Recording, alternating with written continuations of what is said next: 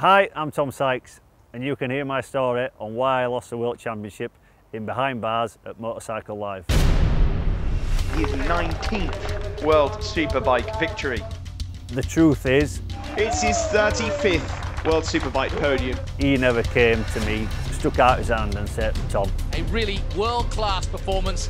I was never once sat down on team orders.